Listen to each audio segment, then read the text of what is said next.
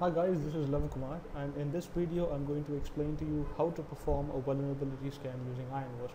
Now there are different ways in which we can perform the scan. I'll explain all of them.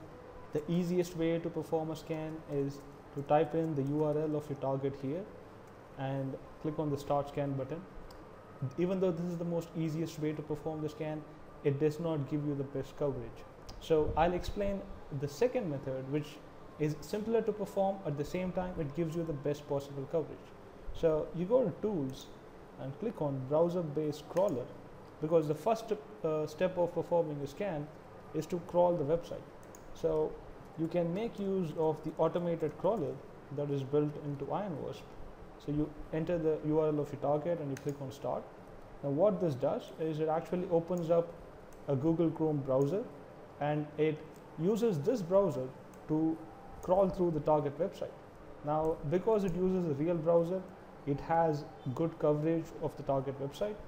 Now even though it has good coverage compared to traditional crawlers, the problem here is if the site has a complicated functionality, or if there is a login page involved, then the crawler cannot automatically go through them really well. So at places like these, you have to crawl the website manually. So you can click on this button, which would open up another browser, and you could visit the website again,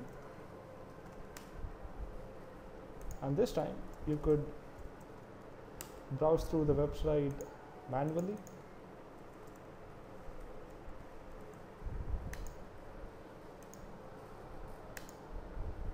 Okay, I logged out of it. Now the browser that opened up, it's automatically configured to use IronWASP as a proxy, and if you're going through an SSL website, then it'll automatically handle the SSL errors as well, so you don't really have to worry about any of that. Now as you browse through the website manually, all the logs which were generated by the browser are captured in the log section of IronWASP. Now all that we have to do is start a scan on these logs. So we could do that by going to the sitemap, and we right click on the host that we want to scan, and we select scan branch. So this opens up a wizard. Now I could just click next, and at the customization phase, now because some sections of the site were only accessible after performing a login, to scan those sections we would have to make use of a login recording. Now I have already recorded a login, so I'll make use of that here. In a different video, I'll explain how to create a login recording yourself, so you can find out how to do that by looking at that video. So I've selected my login recording here. I click on next, start scan. It'll ask me if it needs, if I could assist in selecting which request to scan. I'll say no for now. Okay, so what it does now is it selects all the requests from the logs, and it starts scanning them one by one. So this is, and you could actually see that it has discovered some SQL injection vulnerabilities as well as it's performing the scan.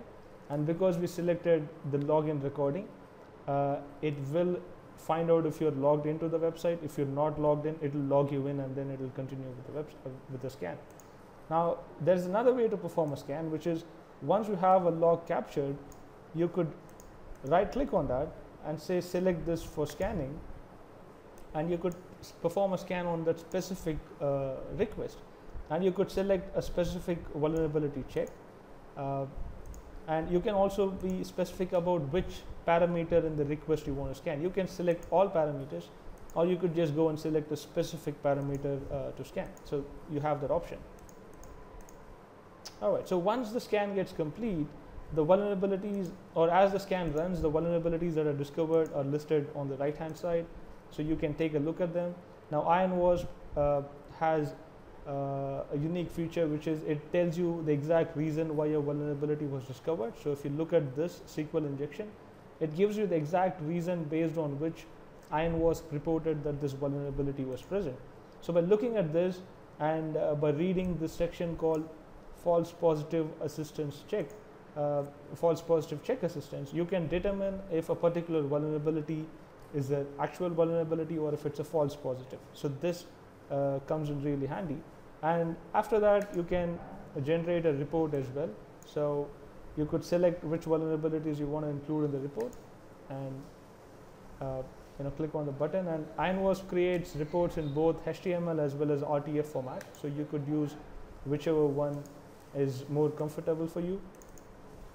So this was the report that was generated for the scan that we just did, and you could in fact visit ironwasp.org/report.html to view a sample report which is available online to get a good understanding of how a report looks.